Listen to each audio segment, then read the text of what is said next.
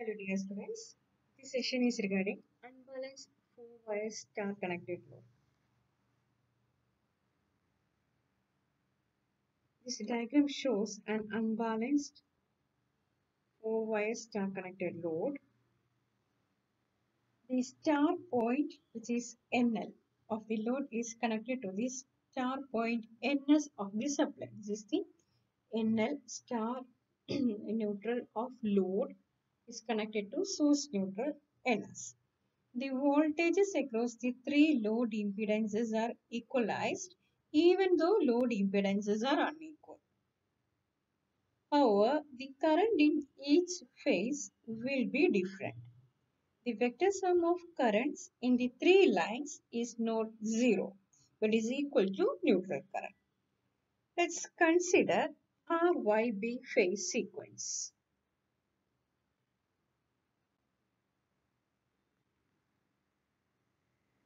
The phase sequence is RYB. Then the phase voltages VRN, VYN and VBN can be taken as V angle 0 degree, V angle minus 120 degree volt and V angle minus 240 degree volt.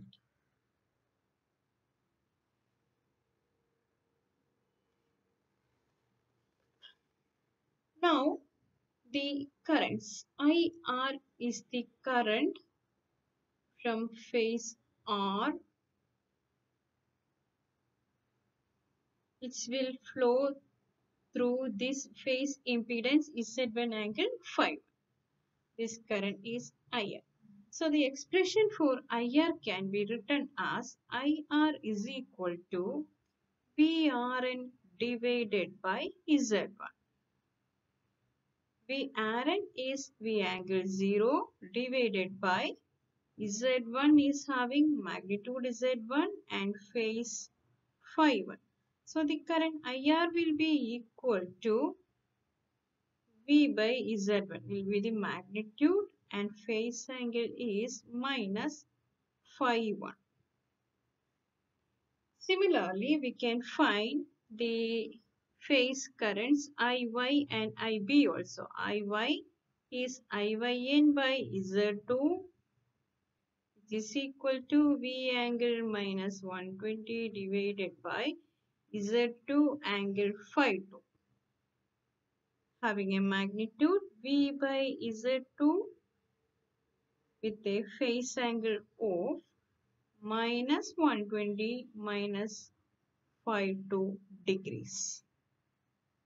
This much amperes.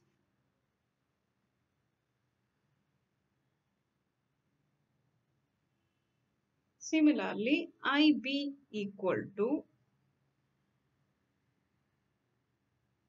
VBN divided by Z. Now the neutral current. Here the currents IR, IY and IB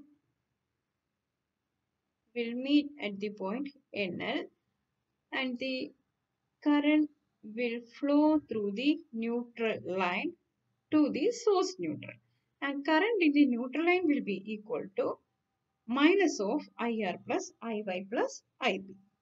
And this IN, we can say IN will be vector sum of the line currents. Now let's move to a problem. An unbalanced 4-wire star connected load has a balanced voltage of 400 volt.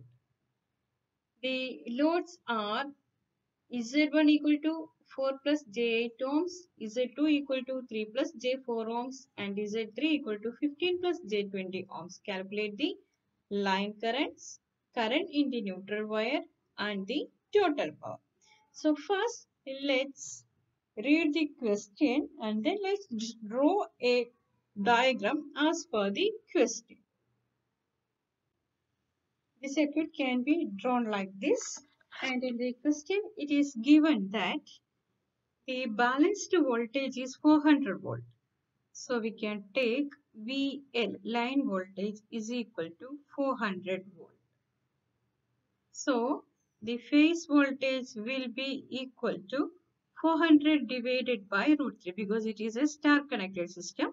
So the line to neutral voltage or the phase voltage will be line voltage divided by root 3. We will get it as 230.94 volt. Now the different phase voltages are VRN, VYN and VBN. Will be equal to 230.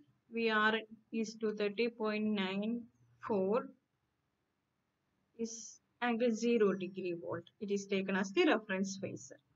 So VYN will be 230.94 angle minus 120 volt and VBN will be 230.94 angle minus 240 degrees. This much volt. Now we have to find out the line currents. Here the line currents are IR, IY and IB. From the diagram we can write the expression for IR as IR is equal to VRN divided by ZR is equal to 230 because it is given as Z1, so we can consider it as Z1. So 230.94 angle 0 VRN divided by Z1 is 4 plus J8 given in the question. This will be equal to 25.82 angle minus 63.4 degree amperes. Then the other line currents IY and IB also should be calculated. IY is equal to VYN divided by Z2, that is equal to 230.94 angle minus 120 divided by Z2 3 plus J4. We will get the value as 46.188 angle minus 173.1 degree amperes. Second line current IY. Now we have to find out the current through the third line, which is IB. IB is equal to VBN divided by Z3 equal to, we'll get value for IB as 9.23 angle 66.87 degree amperes. Now we have to find out the neutral current IN. This current IN.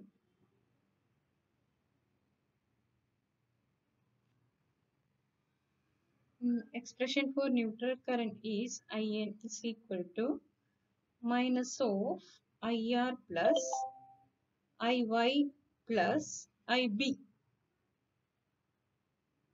We have the values for IR, IY and IB. Substitute them and we will get the value for IN. So it is minus of 36.69 angle minus 146.7 degree. That is equal to 36.69 angle 33.3 degree. This much amperes. This is the neutral current. In the question, we have to find out the total power also. So, total power. How to calculate the total power? See part to find out the total power. In order to calculate total power, we have to find out the power consumed by each phase separately. Then add them. So, power in phase R. Power in phase R is IR square into RR, I square into R. That is equal to IR, we already calculated 25.82 into resistance in R phase is 4 ohms. That is equal to 2666.68 watts. Then power in phase Y. IY square into RY. That is equal to 46.188 square into 3. We will get the value as. Then power in phase B equal to IB square RB. Power in phase B is 1277.89 watts. Now power absorbed by the load will be sum of all these three phase powers. It is equal to 10,344.56 watts. Now let's draw the phasor diagram. In order to draw the phasor diagram, first we have to check out the values for all the voltages and all the currents. So I am rewriting the values for all the voltages and currents. These are the magnitudes and phase angles of currents and voltages. In order to draw the phasor diagram, we have taken VRN as the reference at an angle 0 degree. So VRN can be drawn along x-axis VRN. Then VYN at an angle minus 120 degree volt. So VYN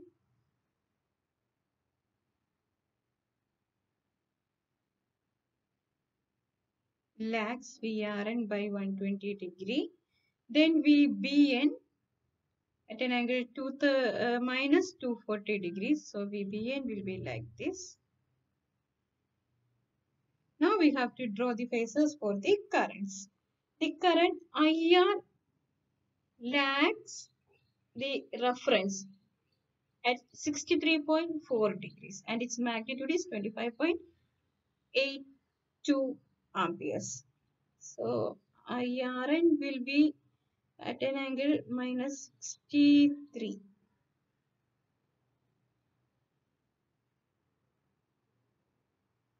IR. This angle is 63.4 degrees. Then IY is 40 minus 173.1 degree. Then minus 173.1 degree approximately here, and the magnitude is 46.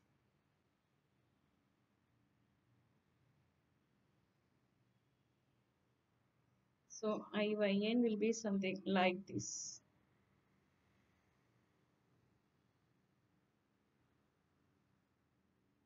This angle is 173.1. Then we have to draw IB. IB is at a positive angle, 66.87. And the magnitude is 9.23. At an angle 66, somewhere here.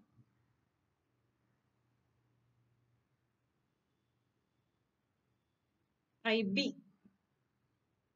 Then we have to draw IN also. IN is at an angle 33.3 degrees and its magnitude is 36.69 IN. So the phasor diagram will be something like this.